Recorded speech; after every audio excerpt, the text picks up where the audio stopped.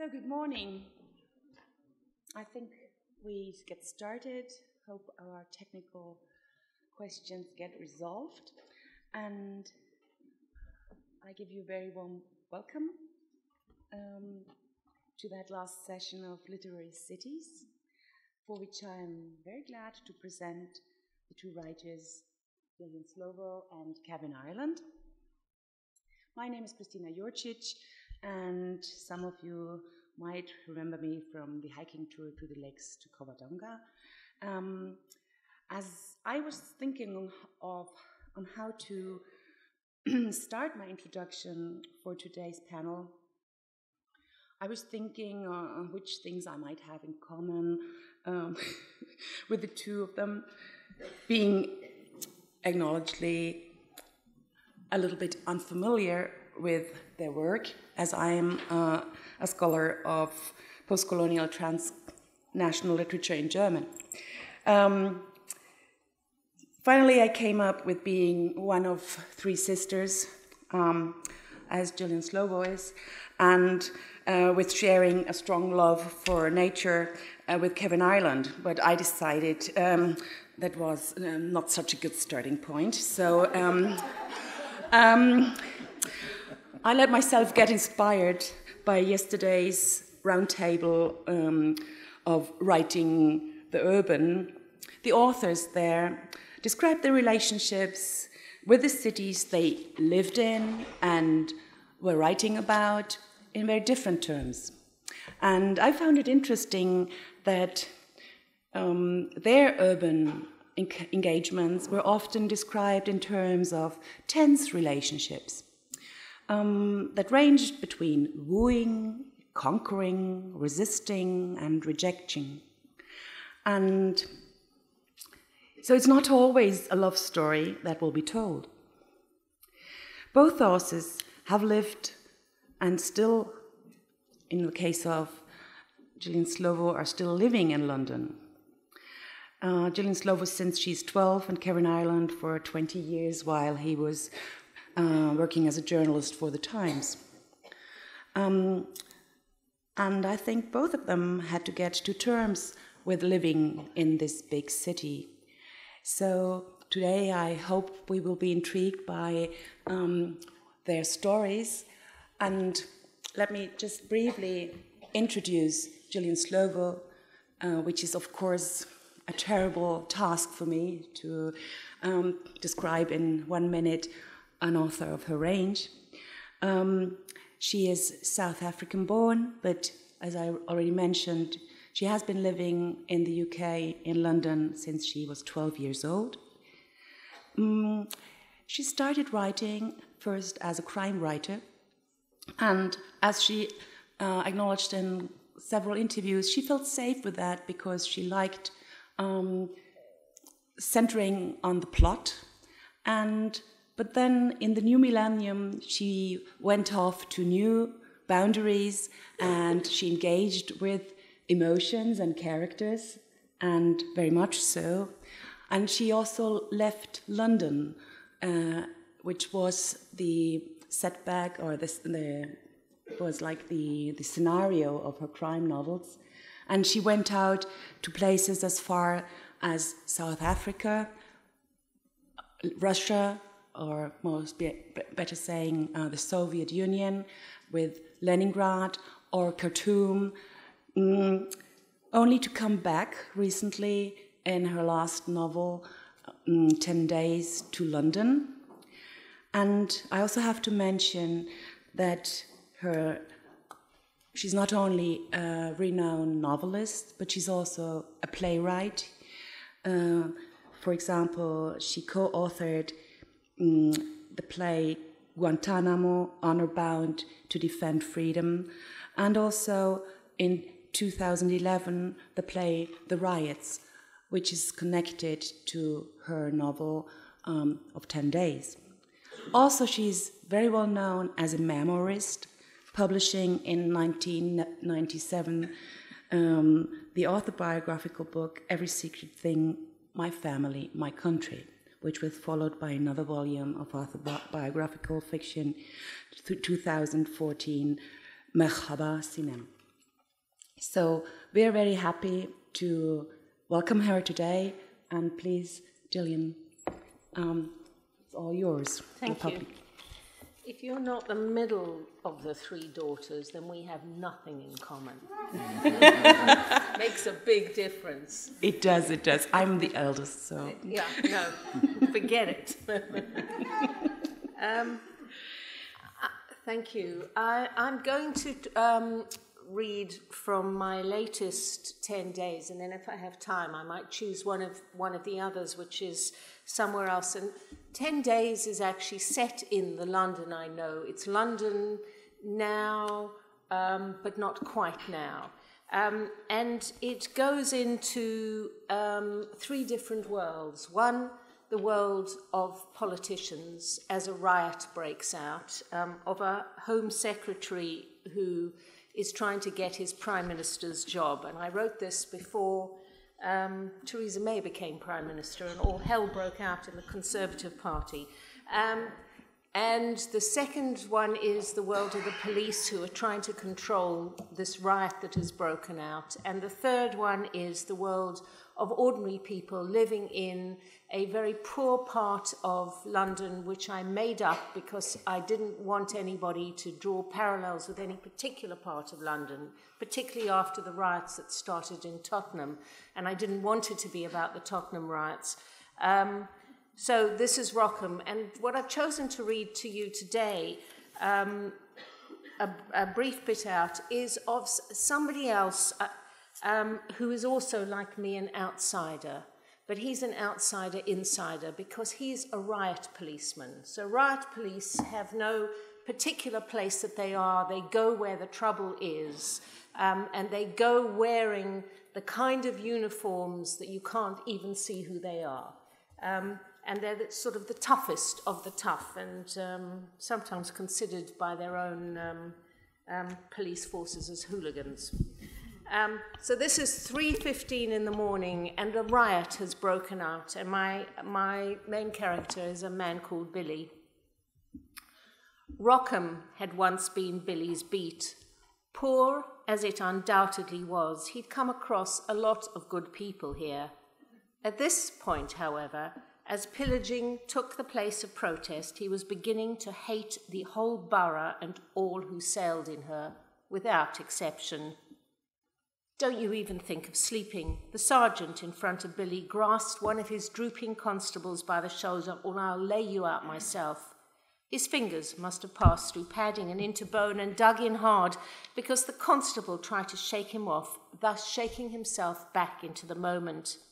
Now the sergeant strode behind the line of 6 constables, walloping each on the helmet as he passed. "Hold the line," his voice loud enough to penetrate the pandemonium.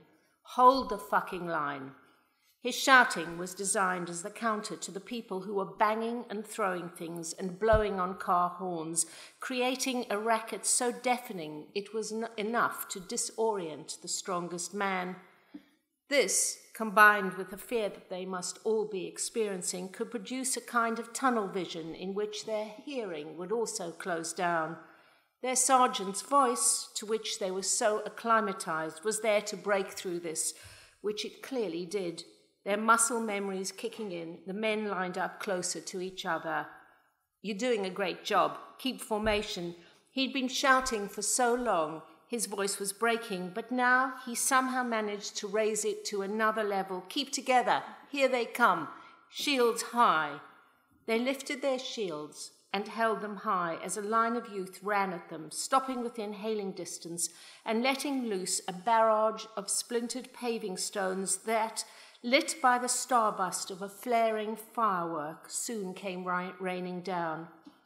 A second pack of rioters, they were beginning to organize themselves, followed, also throwing their makeshift missiles, and then came one of those now familiar pauses that punctuated this ritual. Attack, counterattack, and retreat, having gone on for hours, leaving both sides exhausted. They used this moment before rearmament and repulsion to try to out-eyeball each other. Into the hiatus, the sergeant yelled, "Sit rep on the left," to stop his men being hypnotized by the other side, And sure enough, the descriptions of the looting taking place down the side street furnished by the officer on the left was enough to pull them out of any such possible trance. The sergeant transmitted the information back to Billy, who nodded and waved to indicate that they should move towards the line of youths already in the process of reforming. "Forward on my count," the sergeant yelled. 1, 2, and together, charge.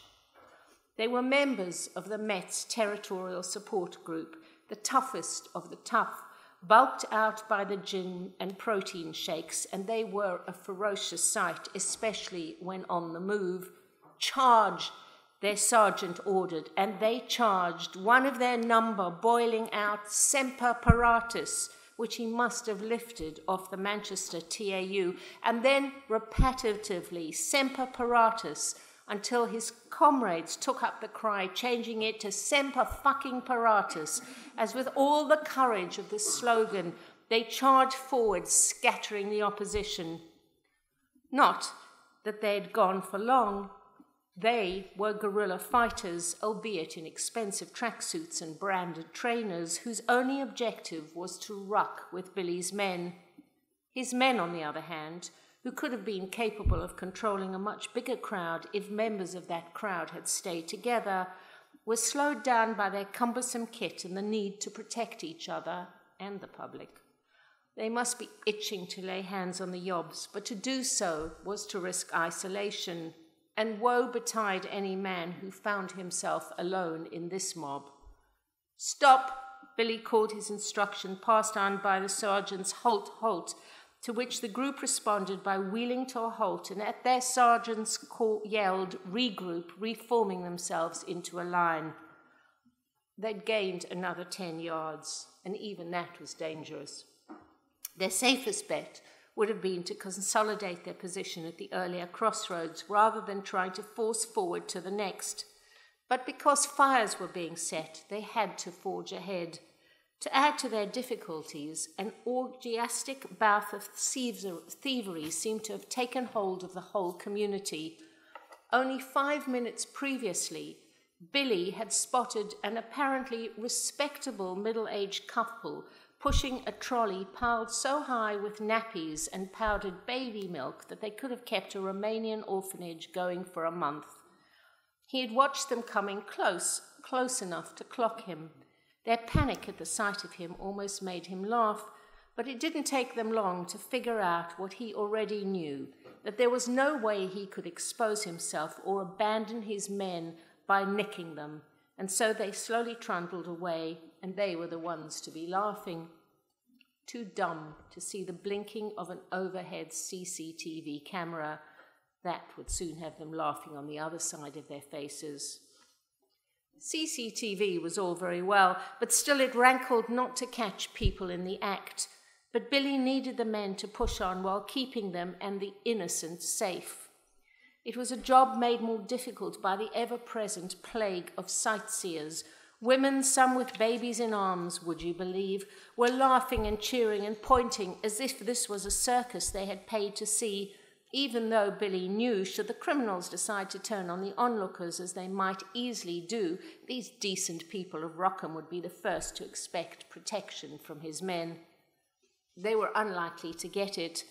Having left a contingent of officers outside the police station and dispatched another to ring-fence the solvent factory, this group of constables and their sergeant were the only mobile and kitted-out representatives of law and order in a 3-mile crime scene of arson, robbery, and riot. What they were doing and the length of time they would most likely have to keep on doing it required almost a superhuman effort. They were a long way off from being able to establish order. The red in the air indicated premises ablaze, and the police were nowhere near. The clang of pipes dragged against corrugated iron was a signal to other looters to come and help lever security gates off shop entrances, and the police weren't there either. And although a section of his precious TSG had control of the perimeter of the solvent factory, if any of these young animals got wind of this strategic target, that too would soon be lost. "Billy," a voice sounded in his ear, "are you still there?" Where the fuck else was there for him to go? Yes, he said, I'm here. There are fresh messages coming through on the FWIN. You need to hear them. So I'm going to stop there because this book is set between these two different communities and what happens during and after the riots. And what I'm going to do is move centuries now, because I think one of the things that I thought about when thinking about writing cities is that I've actually chosen to write in a number of very different cities in my time, and in different time periods of cities. So I'm the person who's always going to visit cities in order to do location research, because although I do think it's the novelist's job to make things up, I often think it's good to go and look what you're making things up about. So I wrote a book that was set in a city that no longer exists, Leningrad, which is now St. Petersburg. So I'm the person who walks along Nevsky Prospect looking for the place where Pushkin's heroes went thundering down, and all I can see is Nike, Adidas now up. Or trying to find what it was like in the time that I was writing about, which was the 1930s in the Soviet Union. And also, I wrote a book, which I'm going to read from next, called An Honourable Man, which is set in Khartoum in the 1880s. And it is the story of the mad English general, General Charles Gordon, who took it into his own head to go and try and stop an Islamic rebellion that was happening in the Sudan.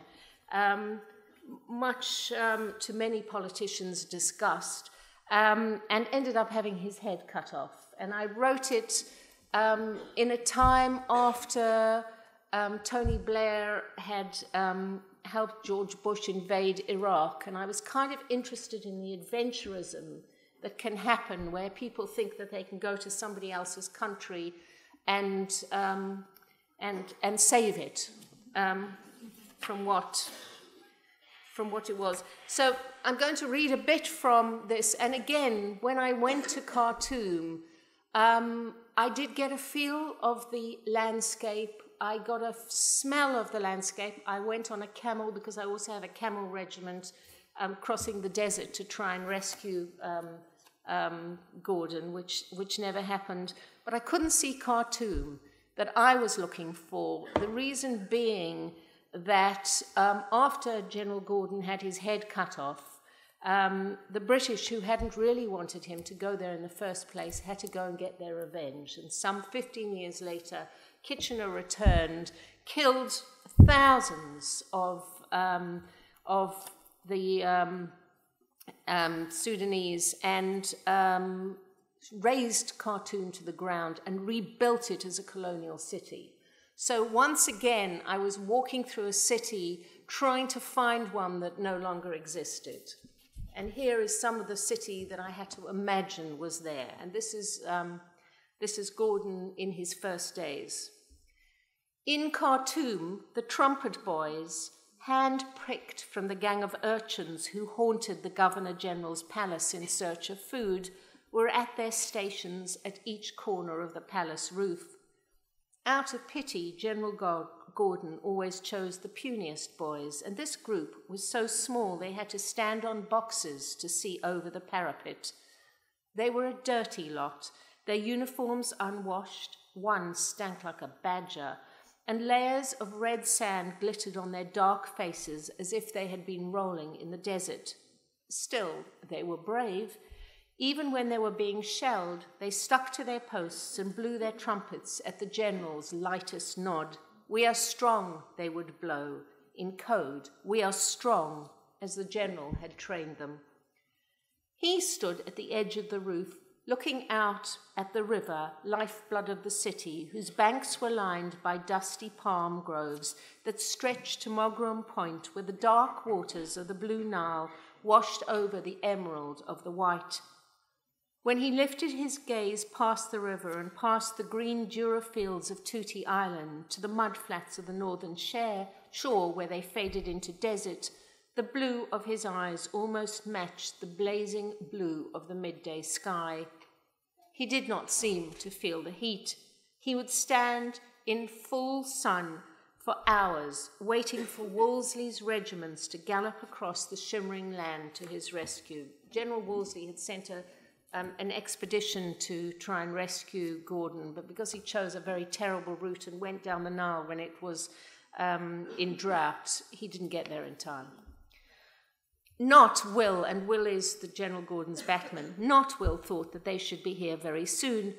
Instead of dispatching a small force through the desert as he should have done, Wolsey had insisted that the huge army should drag its boats over the intractable Nile cataracts, thus delaying their arrival.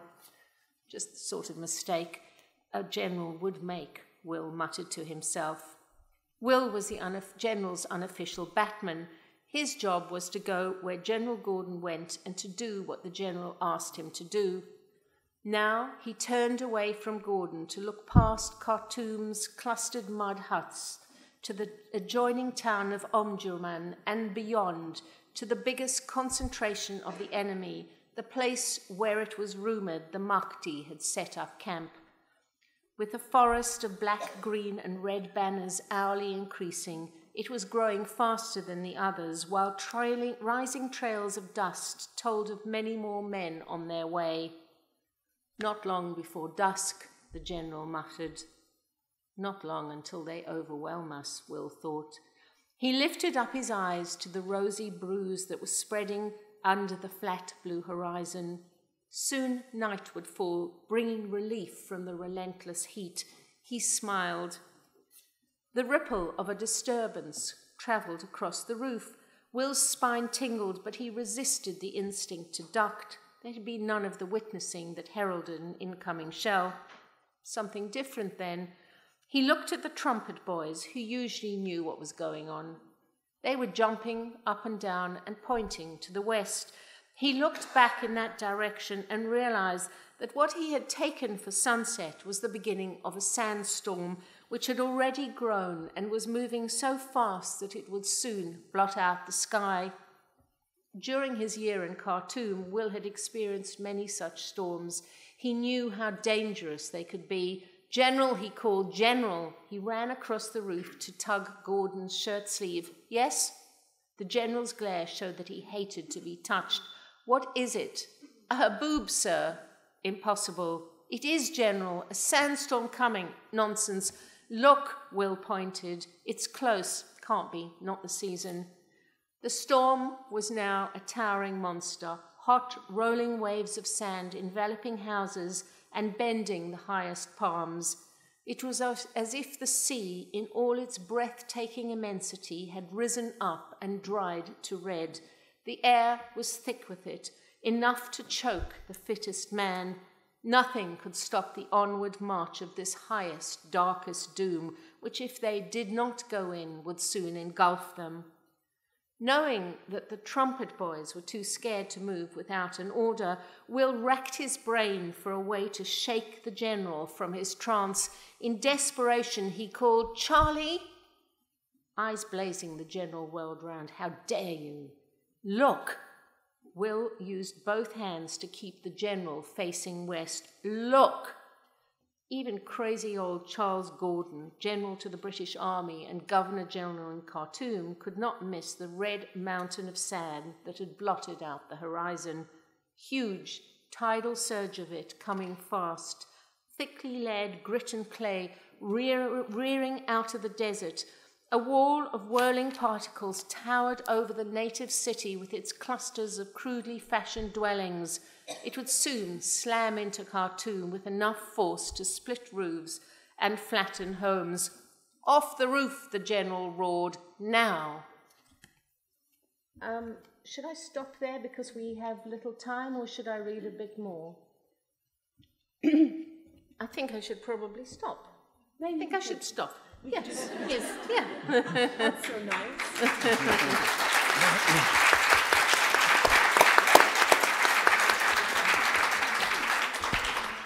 I was going to Leningrad, but you can't go from a sandstorm to an ice storm in one go. So thank you so much, Gillian. And there is something else the two of them have in common. Both of them were presidents of their countries, or their residence countries, pen clubs. Gillian Slovo in 2010, and Kevin Ireland was also president of the New Zealand Pen Club in 1990. So here we have a connection, but now we go from down under, even a little bit further down to New Zealand, because that's where Kevin Ireland is a native from. Although he has been living in England for 20 years, and we are very happy to welcome him today. And just let me mention that he's not only a renowned author of poems, he has today, up until today, published 23 volumes of poetry, but also he's a writer of novels. He has published 6 novels and 1 collection of short stories, a book on growing old, and also he's a very successful writer on angling, publishing a book, How to Catch a Fish. I also should mention that he has published memoirs, and also he's known as a librettist. As he is... he's a lover of nature, as I already said. He wanted me to tell that, like all angling books, How to Catch a Fish is full of misinformation. I'm not so sure about that, because when I had a chance to talk myself to him about fishing, I got the impression that can't be true. Kevin Ireland has received many awards, including the Prime Minister's Award for Literature, and he's also a founding member and first president of the New Zealand Society of Authors. Yesterday, when I was talking to him, asking what he wished me to say today in the introduction, I was asking, how should I present your work? And because I understand it's lots about New Zealand, and of course my cliche is that New Zealand is full of nature. But then he looked at me, he said, no, don't worry, I will get urban for tomorrow. So that's all from me, and now let's listen to Kevin Ireland. Thank you, Kevin. Thank you very much, Christina. There is nothing more urban, I think, than what has happened to our constitution, which, like England's, is largely unwritten or belongs to a body of law. The cornerstone is now the treaty. Many years ago, it was described as a legal nullity. Now it's very much alive.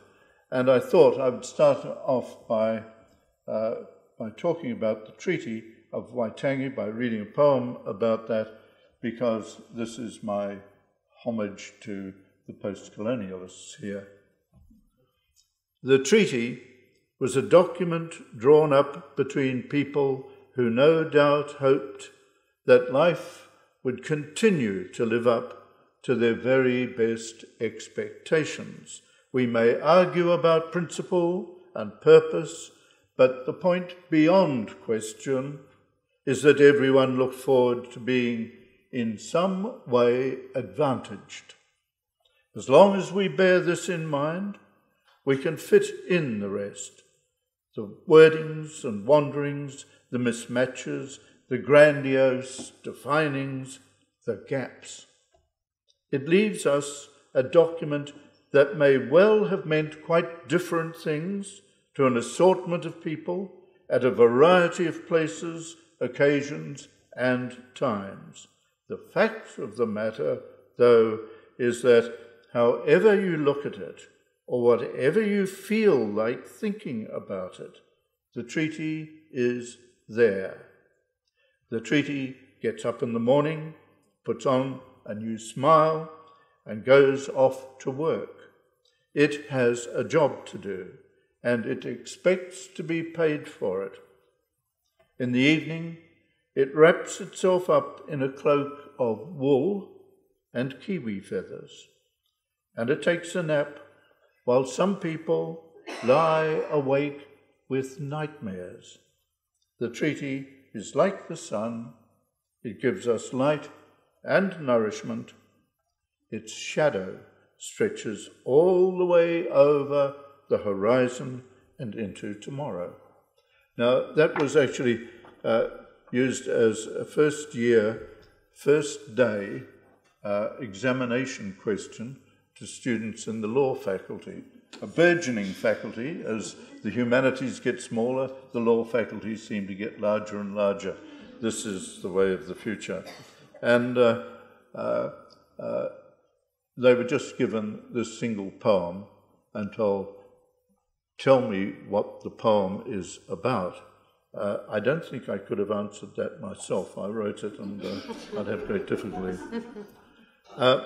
Another poem I wrote for university was, they thought to give me at one stage a doctorate, and so I thought, that's a marvellous thing, a day I'll never forget when I get capped. But I wrote for the students a poem about the commonplace. It's called An Unforgettable Day. It was the most ordinary of days. The morning was nothing to write home about, from the first bleak cup of tea to the final offhand crumple of the newspaper. The hours slumped into one long yawn until a very average noon was made even more run-of-the-mill by telephone calls that soon gave up and became dead to the world. All these dullnesses were succeeded by a lackadaisical sleepwalk through a clapped-out afternoon until, with its usual apathy, the evening pulled its blinds down on the most commonplace of sunsets.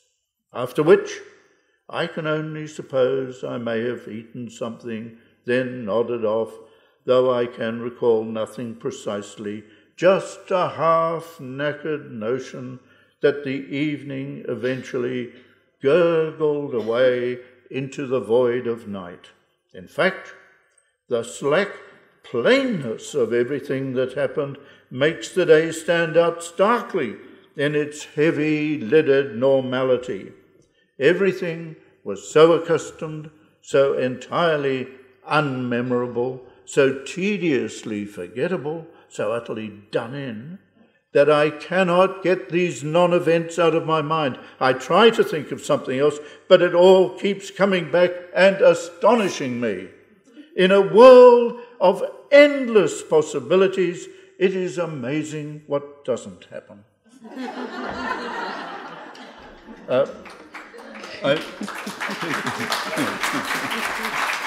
I'm glad you share the feeling. That's great. This is also a chance for me to read a poem about Spain.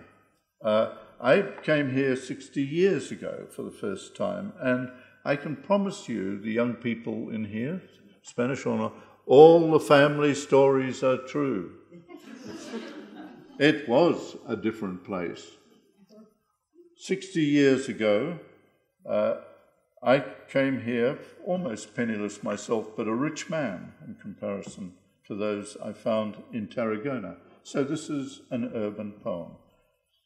It is what I discovered about the people I stayed with and about myself. The train was met by scouts who were out just trying to find people off the train who would come and stay in private houses. Slightly illegal. They weren't registered pensions, but you stayed there for about 2 shillings a night. And the poem is called Things You'd Rather Not Remember, and it took me 50 years to get round to writing this because it was so embarrassing. They stick to you like tar. You can feel their gummy ooze spurting through your toes and up your legs. Trifles mostly, but you can never scrape them off.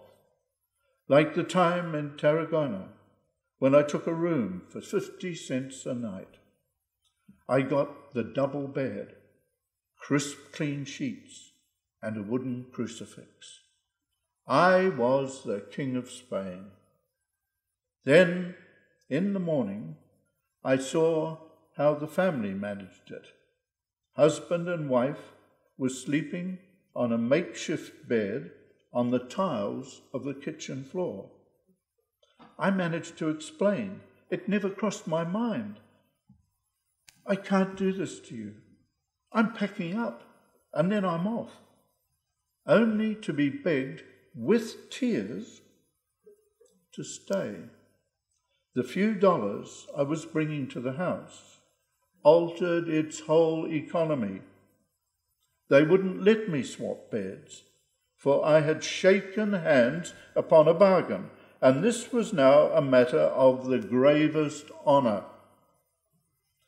The rich aromas of small fish and vegetables and offal filled the rooms. The grub had certainly improved, but there was no way of ever getting used to it, and when at last I left, I felt I was escaping not just a gross embarrassment, but from my muddled conscience.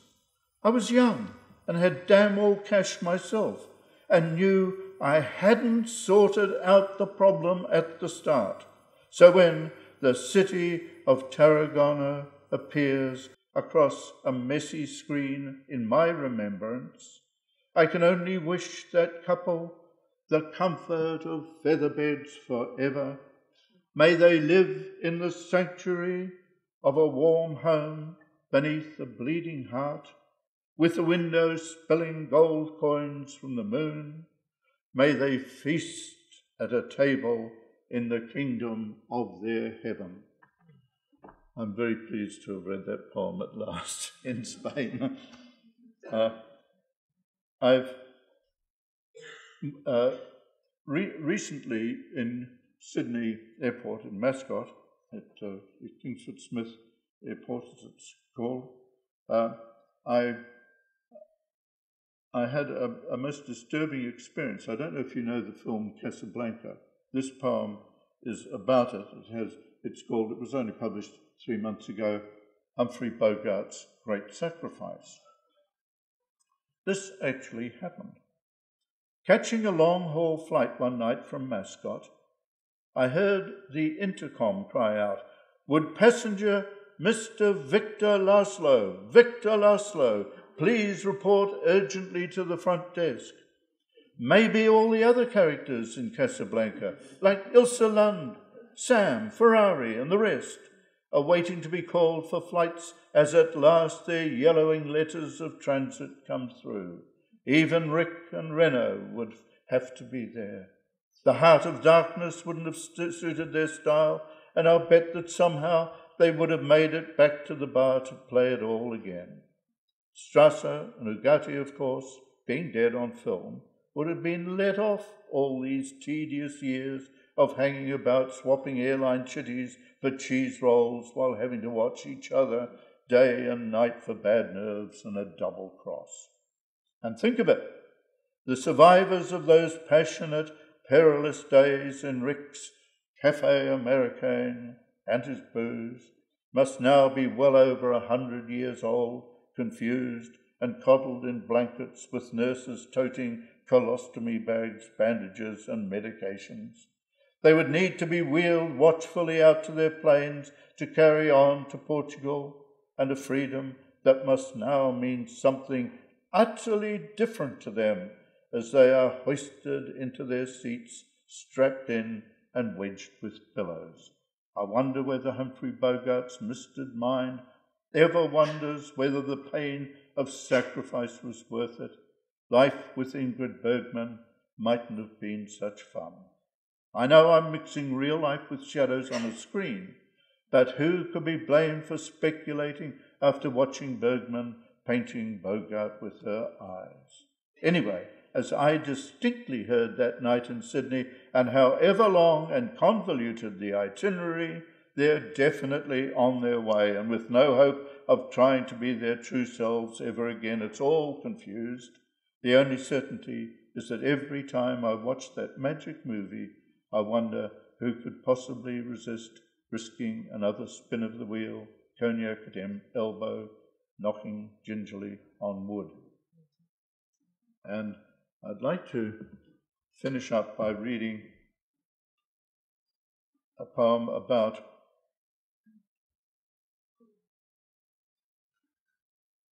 whatever happened to our paradise. This is a poem written by a man whom you may have guessed from that is now in his mid-80s.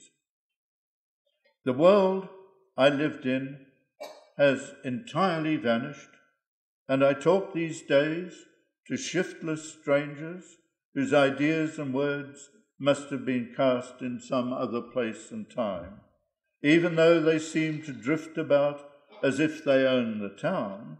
They dress in rags, they tell meaningless, melancholy jokes, and all their songs are shrill and out of tune.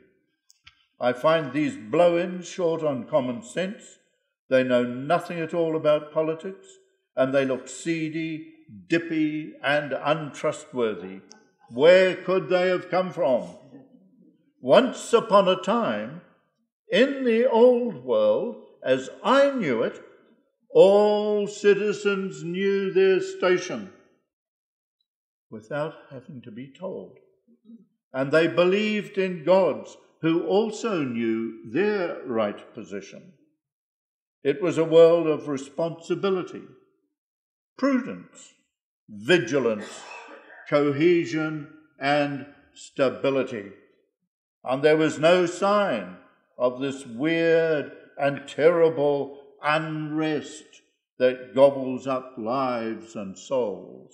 In fact, everything was just about perfect. The supervision was such that citizens didn't even have to think for themselves, and the young were tickled pink by discipline. In the shops we bought magnificent pies with golden pastry.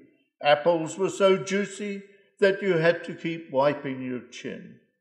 And beer cost peanuts, but tasted of real hops. So what happened to weaken our grip at the very moment that we reached out to grab hold of paradise? Where did all our hawk-eyed, killjoy, herring-gutted guardians go? Thank you very much.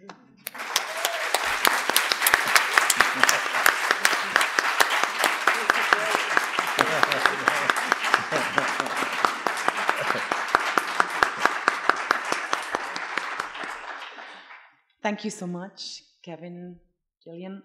And as you're so perfectly fit to your time, we do have time for questions. I really invite you to ask, take advantage of the opportunity.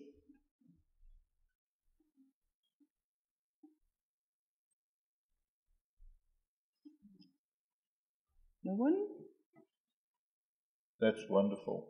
Thanks, everybody. You're cooperating marvelously.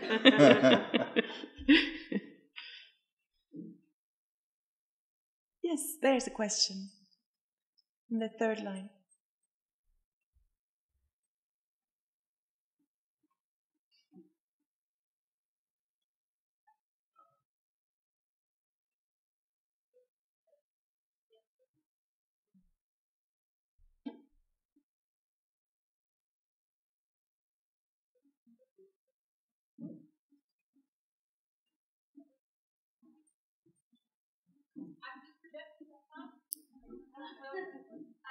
Thank you so much.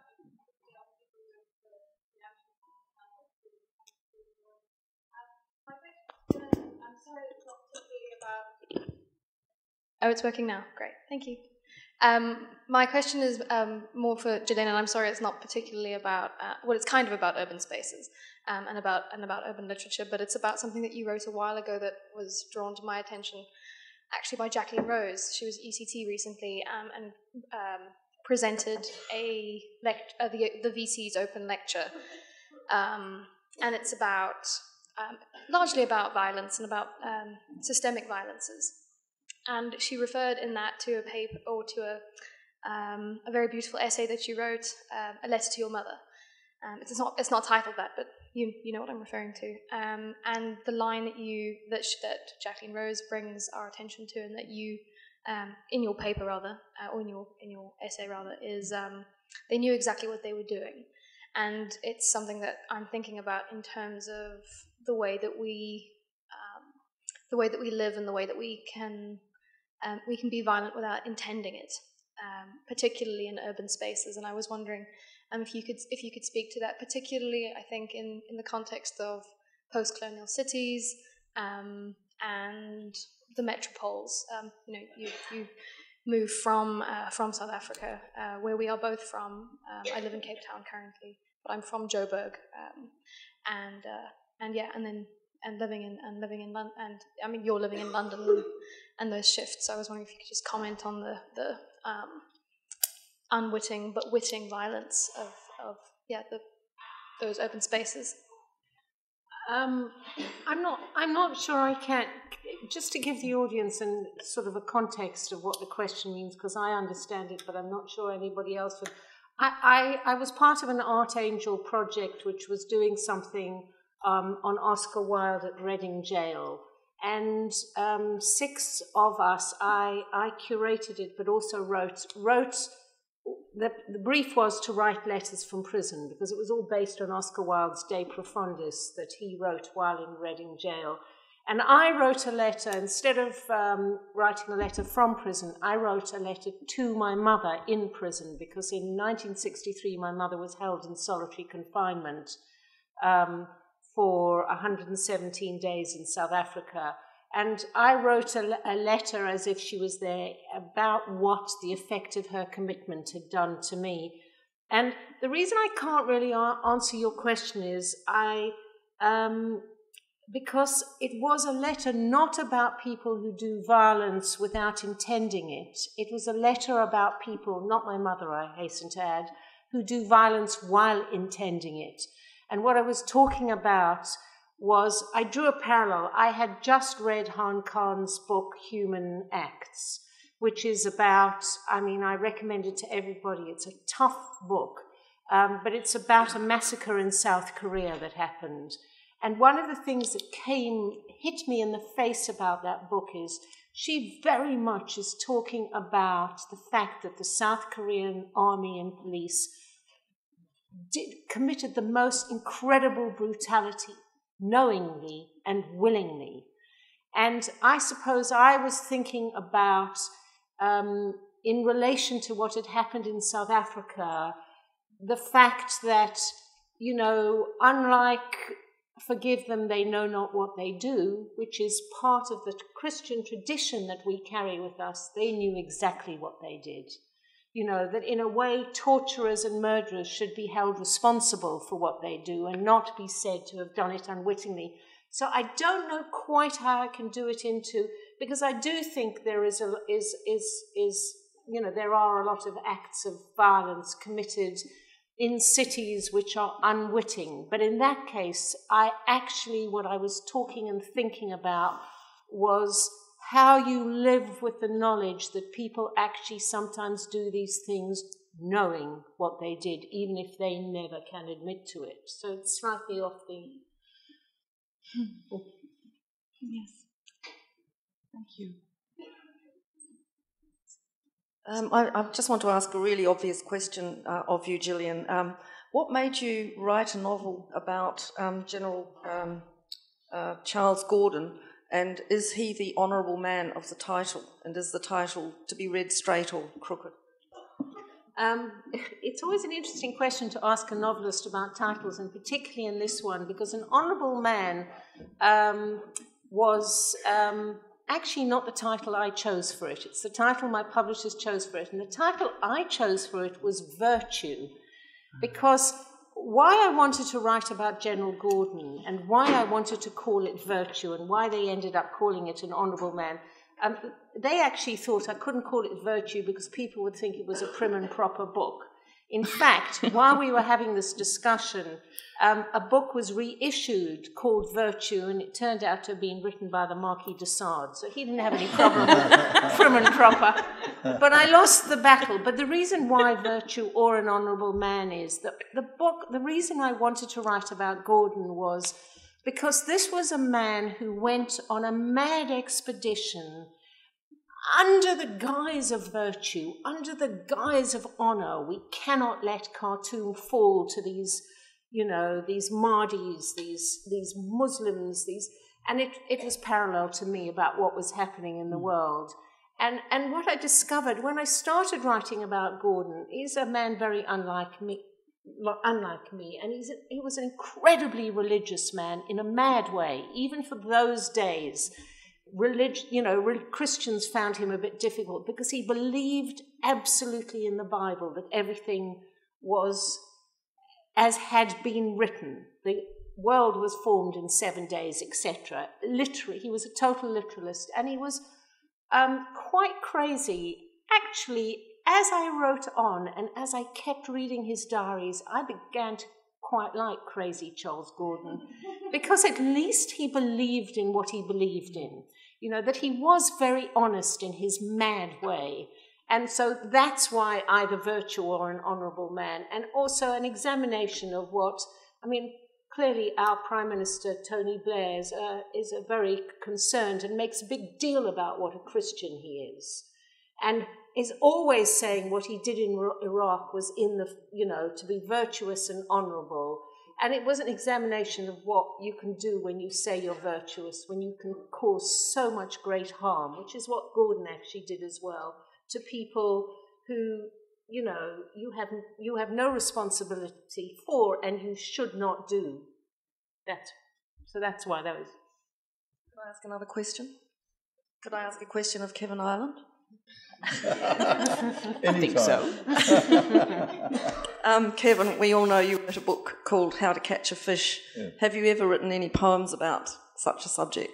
I've written lots of poems about catching fish. They're all full of lies. Never ever believe a fisherman. There's a question behind there.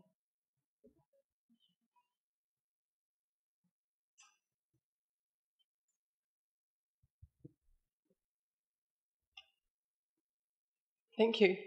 Kevin, you're the most up-to-date, hip 80-something-year-old I know.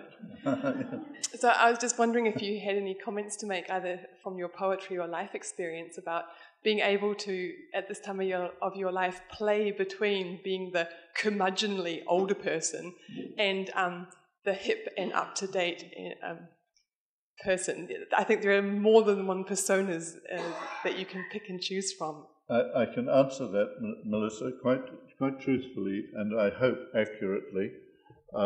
Writing is good for you. Everybody here should recognise that.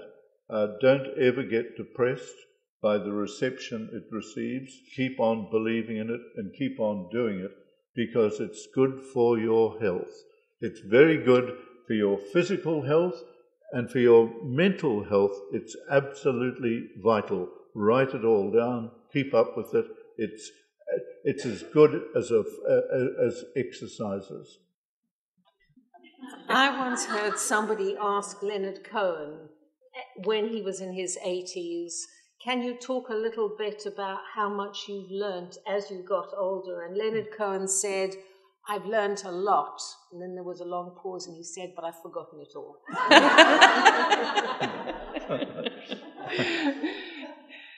So isn't that a wonderful way to close today's session? Because that way we will be on time almost. And I really want to thank both Gillian and Kevin for sharing their literature with us. And thank you also for attending.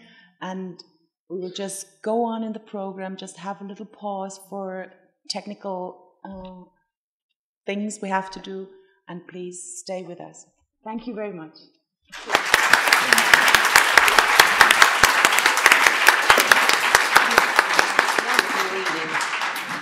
I loved your reading.